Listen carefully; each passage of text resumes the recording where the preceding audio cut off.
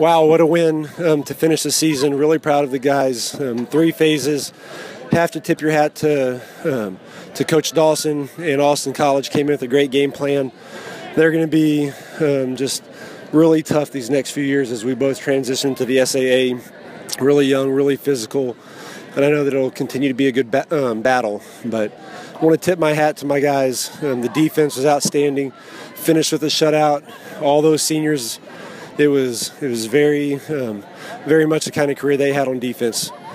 Brad Hood, Julian Turner, Luke Packard, really wrapping things up in the box. You had Josh Cook, Adam Saunders, Rob Molina on the perimeter, just playing lights out. And they've done that since they've been here. It's going to be really tough seeing them go. And offensively, found a way to run the ball in the second half, and that was the difference.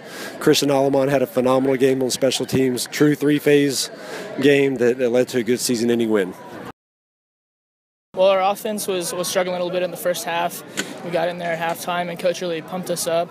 Defense was doing great the whole game, and there at the end of the game we were able to get some carries, get some first downs, and eventually put it in the end zone. So it was a good win for the seniors.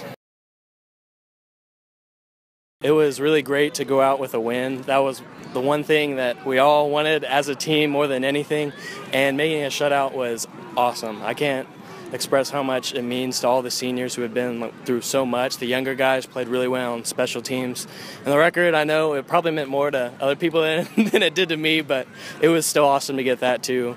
But mainly we won 14-0, and it doesn't get any better than that.